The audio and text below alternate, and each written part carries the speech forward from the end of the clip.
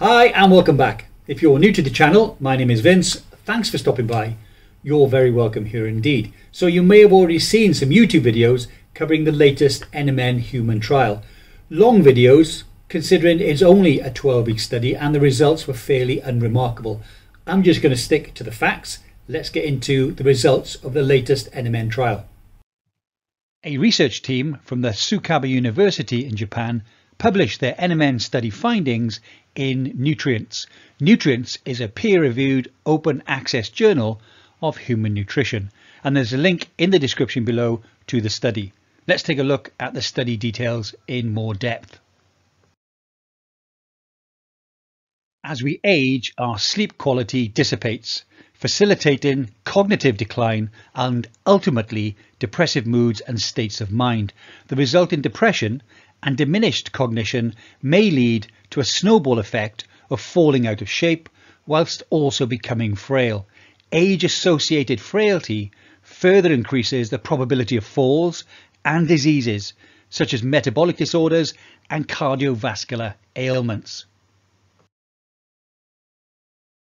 The research team compared the effects of taking 250 milligrams of NMN daily in either the morning or in the afternoon, and the study was conducted over a 12-week period. Study participants were 65 years of age, and those using too much caffeine, having too much stress, and/or taking sleep medication or antidepressants were excluded from the study.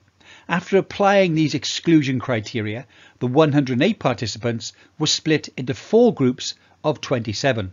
They were an NMN morning group, an NMN afternoon group, and 2 corresponding placebo groups. To find out whether supplementing with NMN improves sleep quality, the team used the Pittsburgh Sleep Quality Index. Some of you may remember this. It was also used during the Japanese safety trial. This analytical tool has been proven reliable in measuring subjective sleep quality by examining sleep duration, sleep disturbance, daytime dysfunction, sleep quality, and sleep efficiency. The results showed that afternoon NMN improves sleep duration and quality, as shown by the lower sleep disturbance score. Feel free to pause the video and check the numbers in more detail. To find out whether NMN supplementation during the afternoon also improved the overall quality of life, the Japanese-based research team measured indices of fatigue. They found that drowsiness significantly decreased, along with mental dullness and total fatigue. Reductions in drowsiness and fatigue can enhance concentration and the capability to perform cognitive tasks. Improvements in sleep also positively affected measurements of physical function for the afternoon NMN group. For example, a physical fitness test showed that the duration from sitting to standing consecutively 5 times improved significantly when the NMN was administered in the afternoon. The timed up and go exercise also improved substantially. This data may show that NMN in the afternoon improves overall sleep and physical function, which may positively impact mood and diminish potential age-related depression. So taking NMN in the afternoon appears to significantly improve sleep, reduce drowsiness, and improve some performance of physical tasks. These type of improvements may also impact a person's day-to-day attitude, which may then improve one's quality of life and may extend the number of years that they live in overall good health. And we know this as health span. That said, the data from the study is not the most impressive. There is statistically significant data showing that NMN improves physical function, such as the 5 times sit to stand exercise. The bottom line is that NMN improves physical function and subjective sleep scores. However, this correlation may not be causally linked.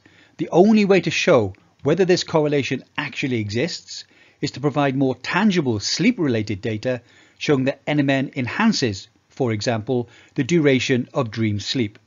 The data provided in this study is somewhat repetitive of previous studies that have shown that NMN does improve physical function in humans, which in my humble opinion is still a positive result.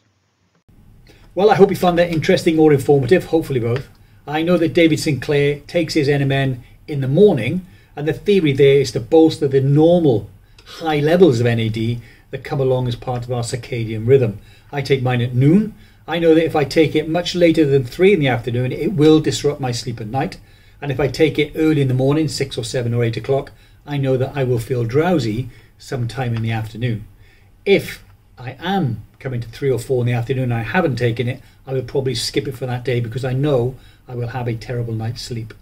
Let me know in the comments below if you take NMN and if you've noticed either disturbance to your sleep or drowsiness in the afternoon if you change the time of day that you take your NMN. Well, that's it for today. I hope you enjoyed this video. I look forward to your comments in the comment section below. As always, please take care, stay safe, and I'll see you soon. Bye for now.